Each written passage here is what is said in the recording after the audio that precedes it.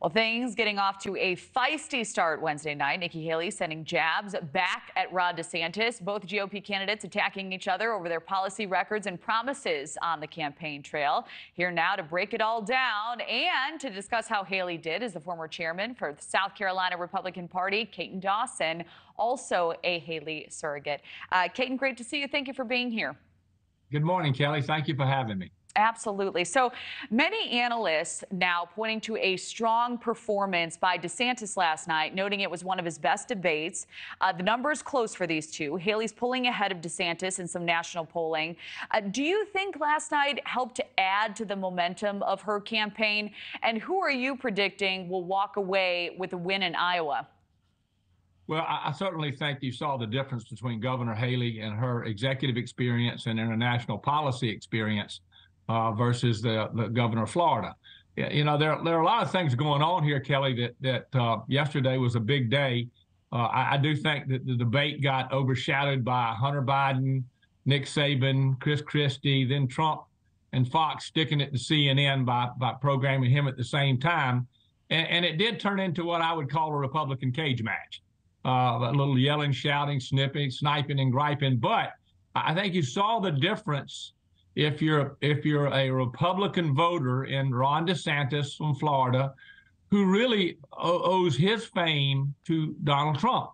And I think you saw Nikki Haley, who was a strong governor in South Carolina, very successful, historic in being elected the first minority and first woman governor of the state of South Carolina, showed her she'll be able to go toe-to-toe with Donald Trump.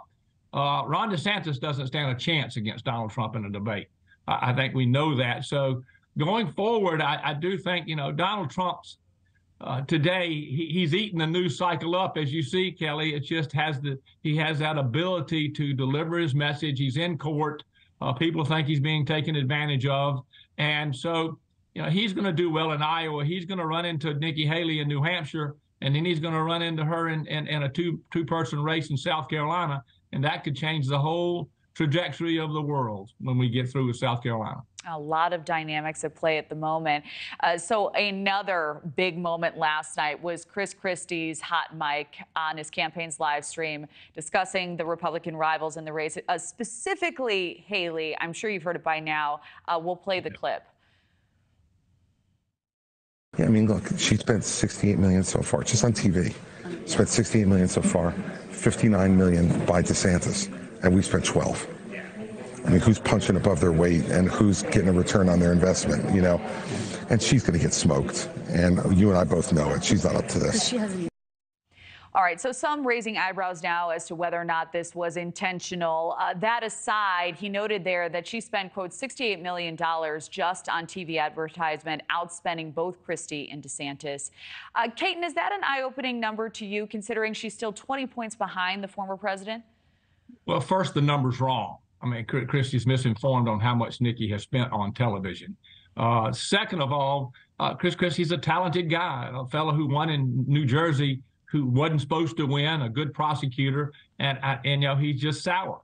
And he didn't catch on. He has some support, but I mean, for $12 million, he should have got more than that. But at the end of the day, he'll be a fixture in politics for a long time just because of his Trump-Christie family battles. You know, as far as him being projecting what's going to happen, what we do know is he's out of the race, and he's gone. He still has a platform because of his success in New Jersey.